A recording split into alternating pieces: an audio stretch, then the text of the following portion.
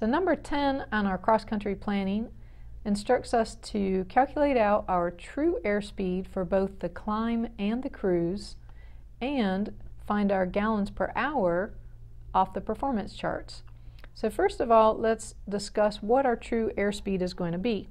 Now keep in mind that when we're flying down low, so this will be close to the ground, the air molecules are very thick, and as we climb higher and higher, the air molecules get thinner and thinner.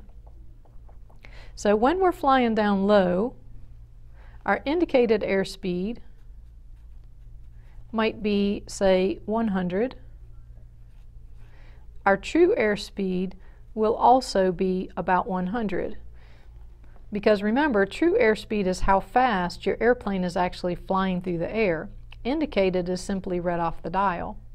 So once we have our momentum up and we're climbing and now we're at a higher altitude, the airplane is physically moving faster through the air in order to still indicate 100 knots. So up here we may indicate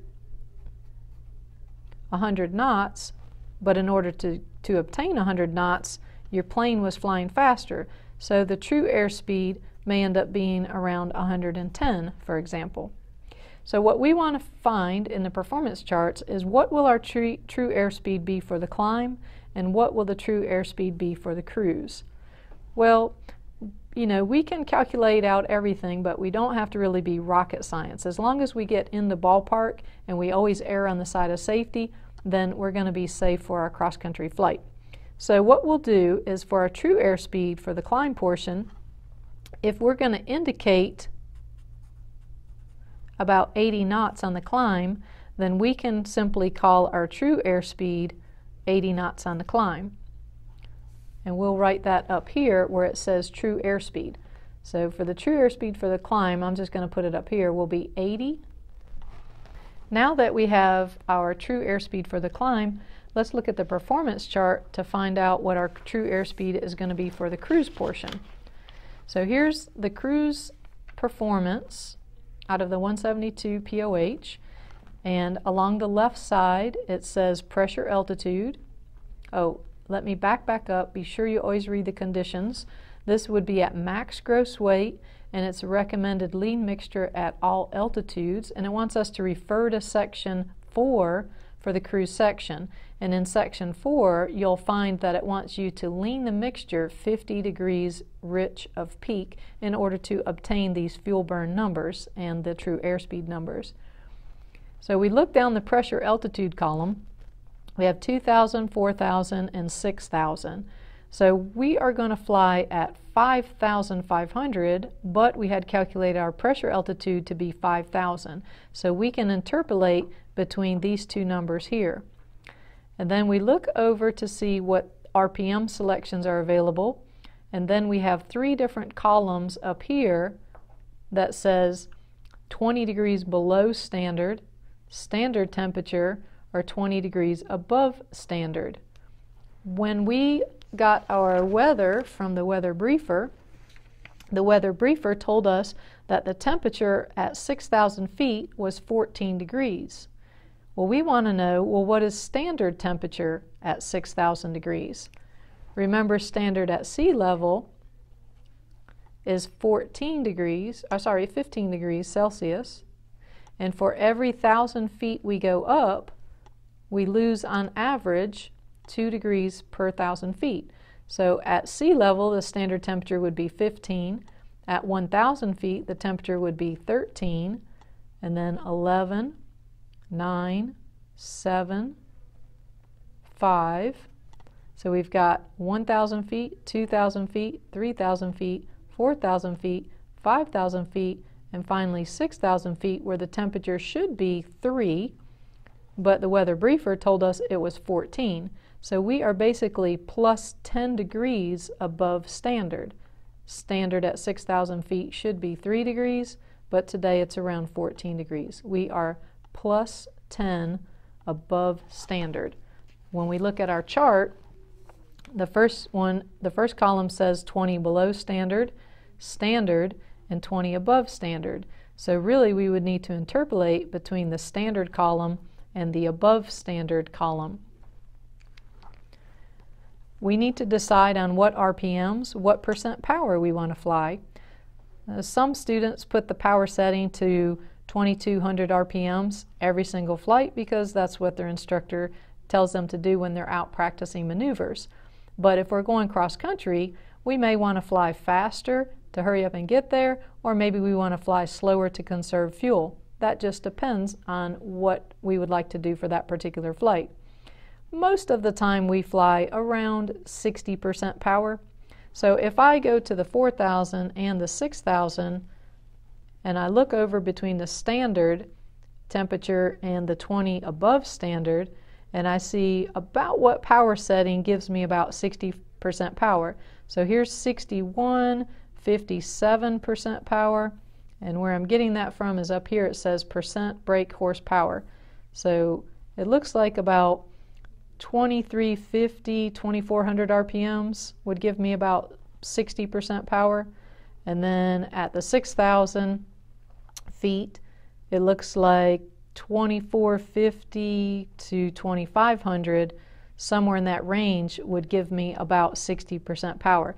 It's a little difficult looking at this because we're interpolating between this one and we're also interpolating between this one. But if you just get a ballpark average, it looks like really about 2400 RPMs is what we would like to use for our flight today.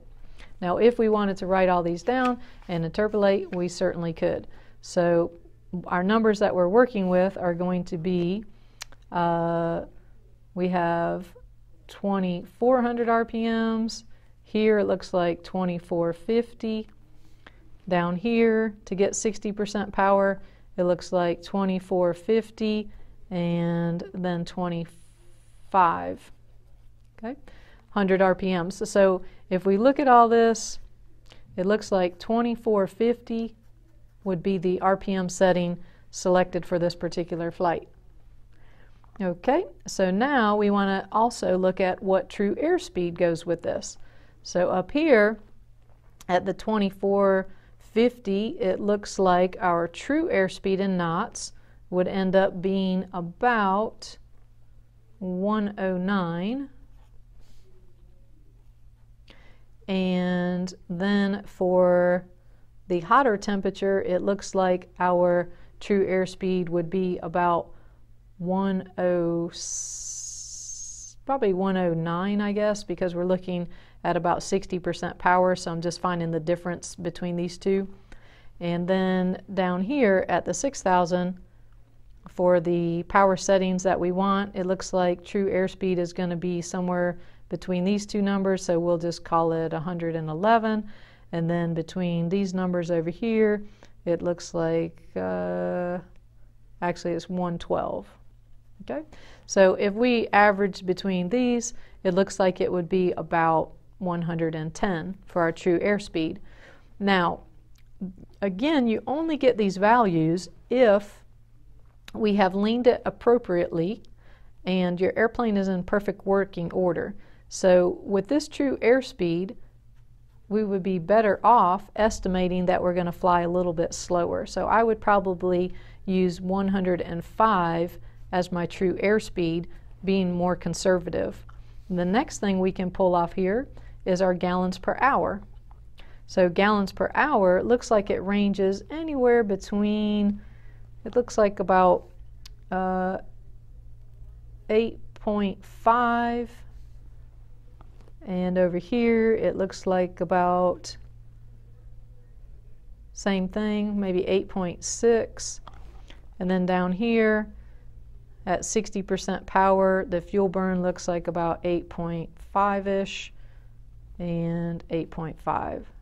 So 8.5 looks like the fuel burn for our journey according to the book values, but we would round that up a bit and make it at least 9 just to be conservative, because maybe you didn't lean it properly, or maybe the mixture setting is not set properly for the aircraft. Who knows?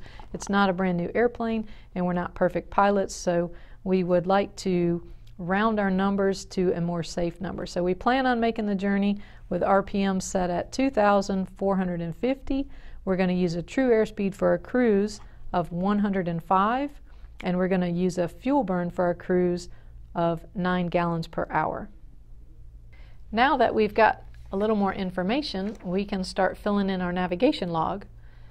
So we have our true airspeed for the cruise is going to be 105, and our gallons per hour are going to be 9.